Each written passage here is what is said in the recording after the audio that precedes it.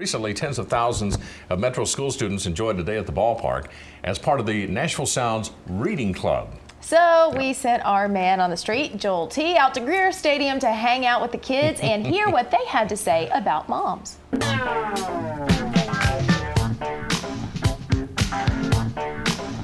Hey, Tennessee Warheads, it's Joel T. Wilson. You guys sent me to the Sounds game. I'm going to go down on the field, talk to some players. I'm going to talk to some crazy kids. They're all here because they can read. Yay, reading. And you know Mother's Day's coming up, so I got to talk about that too. Let's go. We've got a big holiday coming up in the weekend. Mother's Day. You heard of it? I've heard of it, yeah. Any tips for a guy like me who loves his mom and doesn't have anything planned?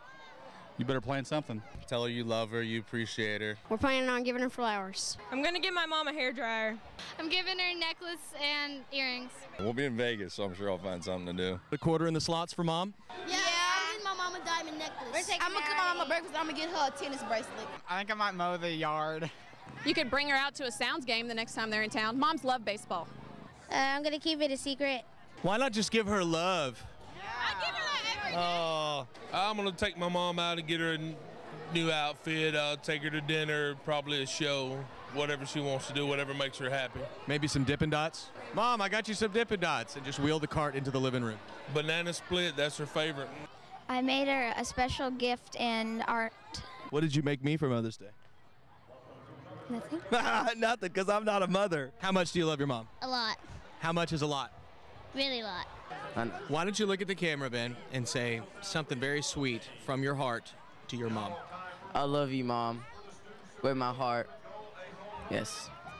I love you, Mom. Happy Mother's Day. I want to wish my mother a happy Mother's Day and my fiance, Golda Ray, a happy Mother's Day. I love y'all. Happy Mother's Day, Mom. I love you, Mama. I love you. Hey, Mom. Happy Mother's Day. I love you. Thank you for bringing me to Sounds games. Let's do it one more time, but really make it like... Mom, I love you with my heart. I love you. I love you. Thanks, Mom, for all that you've done for me. Happy Mother's Day, Mom. I love you. Mom, I love you. Don't hold the mic. I love you, Mom. Hope you have a great day. Happy Mother's Day. We're always thinking about you. I love you, Mommy. Hope you have a great day. I love you, Mama. Happy Mother's Day. Happy Mother's Day, Mama. I love you. Mom, I love you so much. I can't wait to give you my Mother's Day present. I love you, Mom. I love my mom. Happy Mother's Day. Who loves their mom?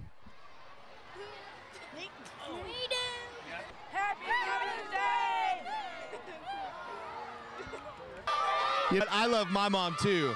And, you know, what good is a segment on TV if you can't say to your mom, I love you? Mom, I love you. Thanks for everything. Hey, who loves their mama?